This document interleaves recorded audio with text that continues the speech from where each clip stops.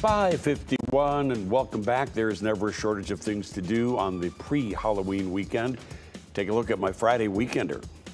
Ready or not, here I come. You can't hide. Let's go, y'all. I'm gonna find you and make Hands up in the air like this. Now, This weekend, the legendary Lauryn Hill and the Fugees reunite at the United Center to celebrate the 25th anniversary of her Grammy-winning album. See them on Saturday.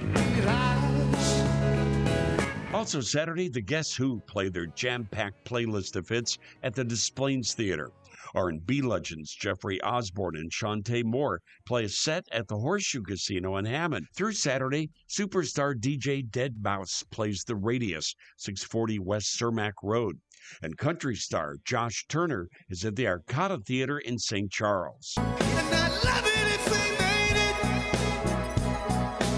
On Sunday, rockers The 1975 visit the Allstate Arena in Rosemont. And Puerto Rican singing star Pedro Capo performs at the Park West. Put on a red! On stage, the musical version of Mel Brooks' classic comedy Young Frankenstein is alive and kicking at the Mercury Theater in Lakeview. Catch it now through New Year's Eve.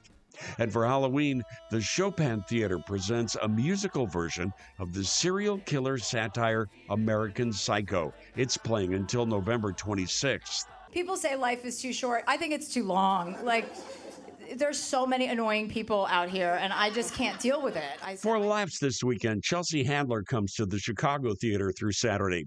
Also through Saturday, stand-up comedian Maria Bamford brings her act to the Den Theater in Wicker Park. Comedian Jessica Curson plays the Park West, and funny man Ramy Youssef comes to the Hideout through Saturday. And for the pre-Halloween weekend, get your four-legged friends in on the fun at the Streeterville Halloween Dog Parade Saturday. There's the family-friendly Fall Fest in Bronzeville, and Batavia gets into the holiday spirit with a parade and festivities at Bat Fest, taking place in downtown Batavia. And you can get more info on things to do for the weekend, my home video pics, and my full movie reviews just by scanning the QR code on your screen with your smartphone. As far as the new movies this week, the pickings are slim and the quality's even slimmer.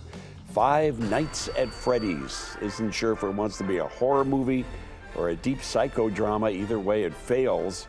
With its confused script and mediocre acting, there are way too many other really decent movies that are out right now than this Dean's List D.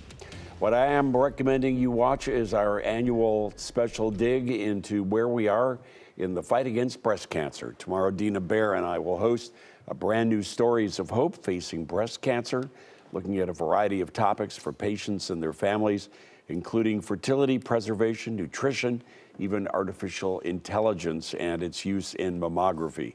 That is tomorrow evening, 6:30, and then it'll be repeated Sunday afternoon at 4:30. You can watch it right here on WGN or catch it live streamed on the WGN 9 Plus app on Roku, Amazon Fire TV, and Apple TV, online at WGNTV.com/live or on the WGN News mobile app. Coming